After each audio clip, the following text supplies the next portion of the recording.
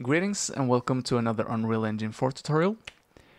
So, I got a question a couple of days ago from Reanimation, and he or she says, I can't find any tutorials on how to complete a level, like getting to the end of the stage. Yeah, like getting to the end. I'm sorry. Like getting to the end of the stage, touch a trigger box or object to complete the level. Maybe also get a press enter to start again function. You could probably create this tutorial in 10 minutes and it would mean the world to me. So okay, Reanimation, I will do it. Just a very simple little complete level tutorial. So I just have opened the first person example map. And what we will do is start by creating two levels. So with the first person example map, go to File, Save As, go into First Person Blueprint, Maps, and create the first level, Level 1. Now do the same again, Save As, and make it Level 2. Now on Level 2, just delete this wall so we can separate the two levels. Then save again.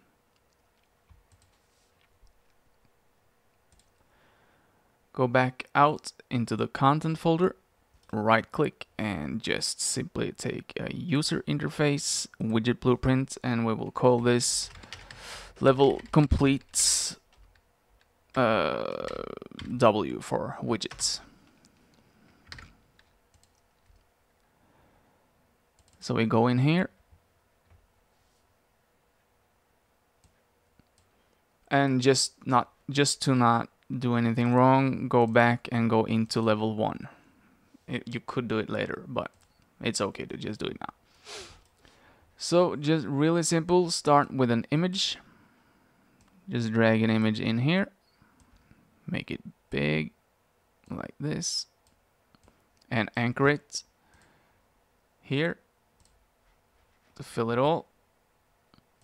Go to brush, tint, and just give it some form of color, like this perhaps. Then just drag in some text, and in text here you will write level completed and enter. Now make it bigger like this, anchor it in the middle at 50%, and yeah, I don't know, drag in one more text element, and in the text content we can write press enter to retry, or wait for next level ... for example, like this. I'll change the color to that, because that looks horrible with that background color. So press enter to retry. Wow, I almost cannot see it. It just blurs.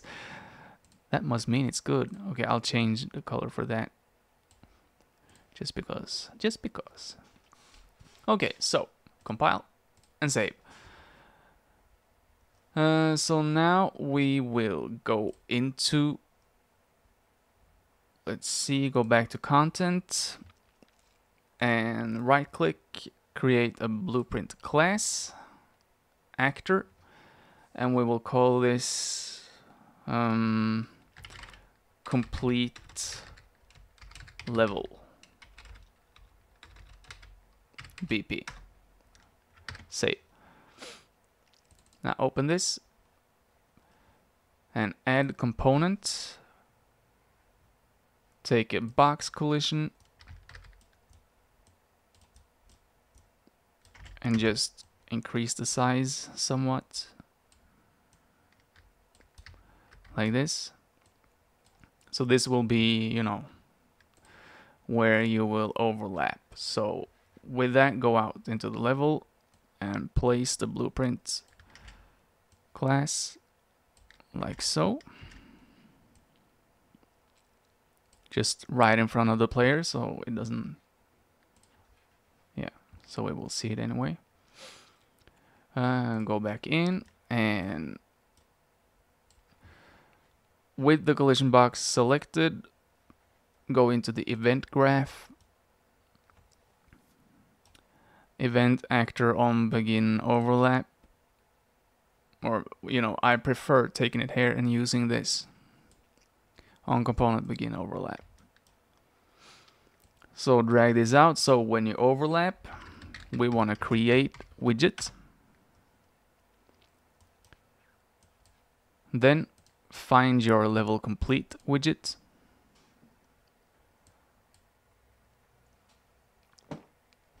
then drag this out and take add to viewport, connect the targets to return value.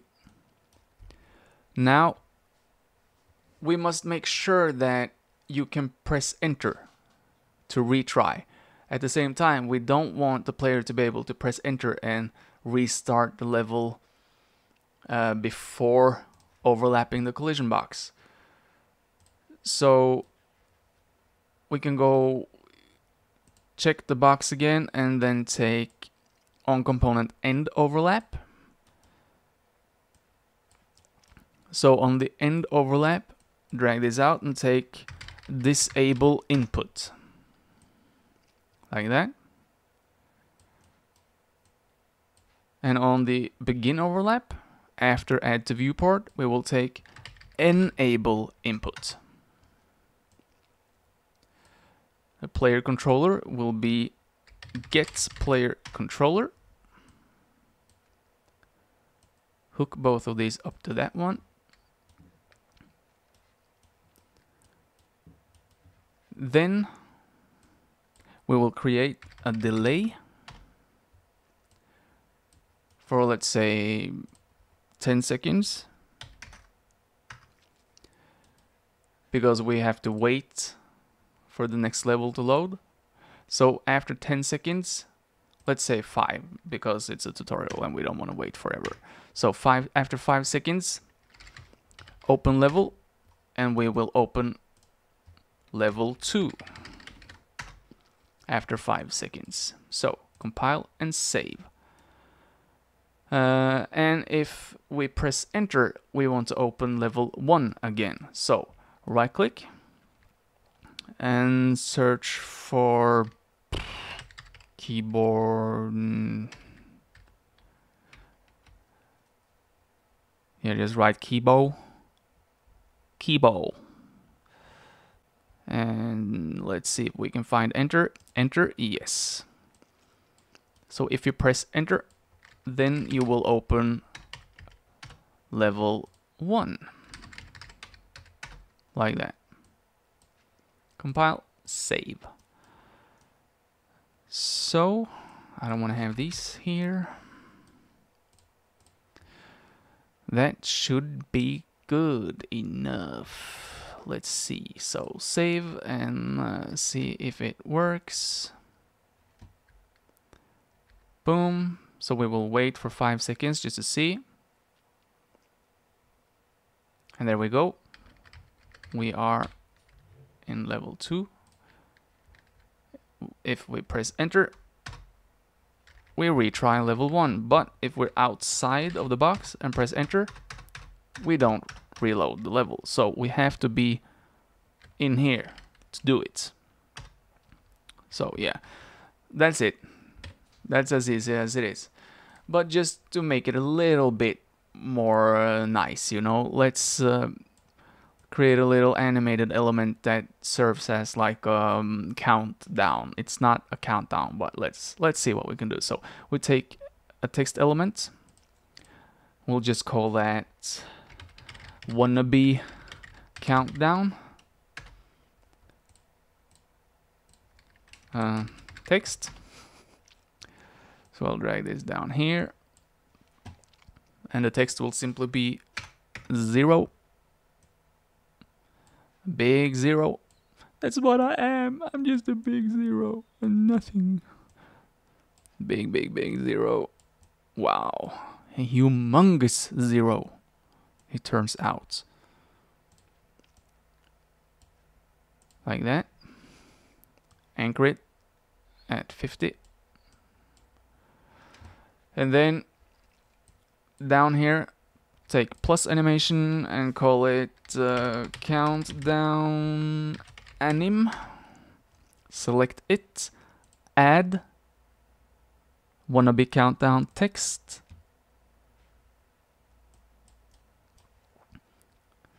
Then in here, if you right click, you can move it like this. So we had, it was 5 seconds. So what we will do, if you hold Control in and scroll, you can make it bigger or smaller. So we will place, let's see. Track, transform, and